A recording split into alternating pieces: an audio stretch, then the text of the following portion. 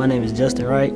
I've been in Neu-Life for 6 years. Senior year of high school, my house had burned down and I became homeless for a point in time. And I was telling them, like, I'm just gonna drop out of school, there's no point. They was like telling me, like, you shouldn't let what happened affect your way, because you're very smart, you can do a lot of stuff. And so with them words they told me actually kept me to keep going to actually graduate, and I graduated with a 3.0. As time went on, I became a lead staff. I love working with kids, and I like how the kids, like, when I walk in, they put a smile on my face and I put a smile on their face. There's not enough role models out here. Like, it's a lot of people that I know that came through the program, they have like a lot of outside problems. And then when they actually come to like Neu-Life or any site we have, we try to help them to change it from negative to positive. This is a place that could help me change my life.